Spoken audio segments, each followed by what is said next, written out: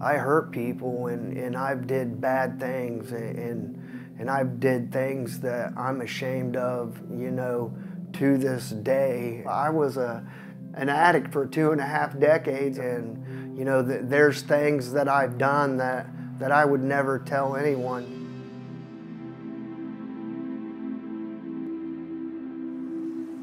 My name is Brian Blevins. Drugs first entered my life when I was probably 14 or 15 years old. Once I got to about my junior and senior year, I was using and going to school that way. I didn't know what I was going to be. I never got out of high school and said I'm going to be a fireman or a policeman, or, I just never had no real ambition, and I got into cocaine. Brian, growing up, he was a very hyperactive child. He was a good athlete. He was good in school. Fun to be around, always cracking jokes. It's just heartbreaking knowing that you think there's something going on with one of your kids. I would call him every morning to see if he'd answer the phone. And if he didn't, I was out looking for him because there were so many overdoses, and I just knew someday it was going to be him. The police came and got me, and I had 3 grams of crystal meth in my pocket. And the SWAT team came, and all the police come in there, and they get me, and they reached into my pocket, and they pulled out the drugs. They had laid the drugs up on the back trunk of the squad car, and when they handcuffed me and they put my face over the drugs, I ate the drugs. I started going into cardiac arrest. They sent an ambulance and I started blacking out, and I was in the hospital for 7 days. The day that I got out, I had some drugs hidden at my house. I went home and used. I could have died and it didn't matter. When I went to court and for this last charge on November 24th, they had to do a pre-sentence investigation. It's a report that goes back through all your criminal past and your criminal history.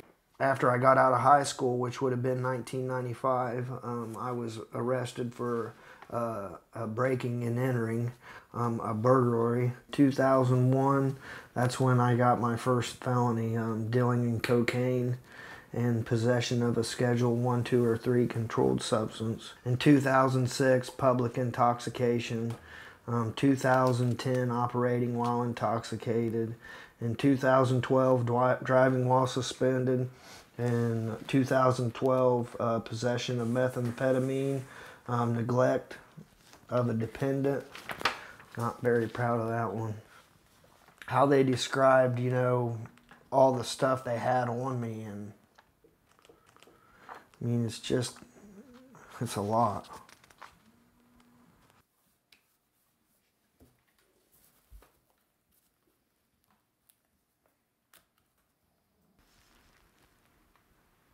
Man, I just hurt so many people.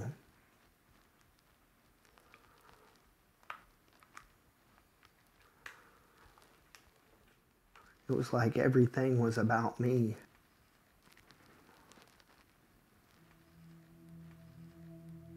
My family wasn't going to help. They were done bailing me out. I was facing 18 years in prison, which, at 42 years old, that's a long time.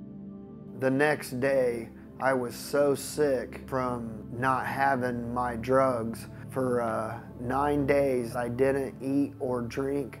I was vomiting and, messing myself. I mean, I could barely hold my head up or make it to the toilet or splash water on my face. And my dad had someone come. They led me down the hallway, and there was a gentleman that was sitting in a room. And he looked at me and he said, "Brian," he said, "if you died right now," he said, "where would you go?" I went in the shower and it was just freezing cold, and I put my hands on the wall, and that's when I cried out to God, and I said, God, I said, if you're real, I need you, that I'll go anywhere, I'll say anything, and I'll do anything, and I'll give you all the praise, honor, and glory.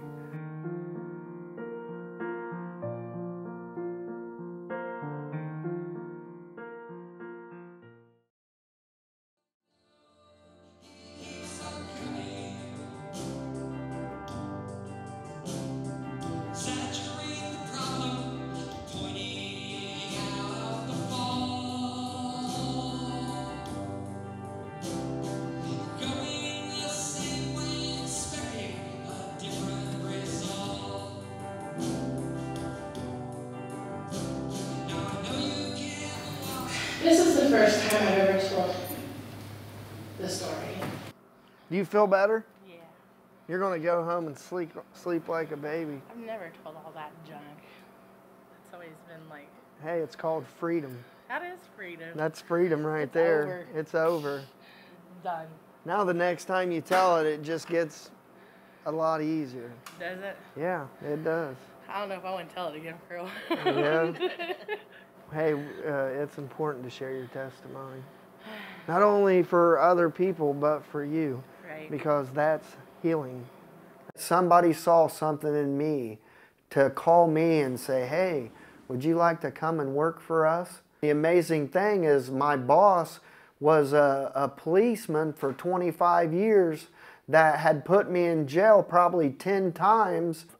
I mean, I've raided Brian's house as a SWAT team commander, and I've ordered guys to tear down his doors and windows and throw flashbangs and blow things up. If there was one person that I would have disliked the most because, you know, he was a cop and I was a criminal, is standing in front of me as my boss. We'd be in the truck together, and I'd look over and laugh and say, this is a lot different than me chasing you around and tackling and chasing you through cornfields and car chases and all that. You know, from somebody that I could say I used to hate, I love him today.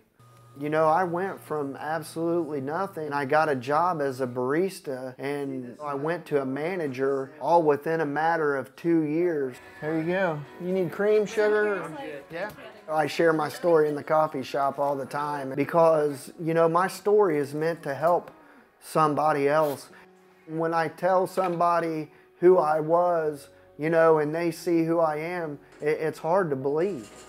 So I think God has like flipped my script. There's light at the end of my tunnel.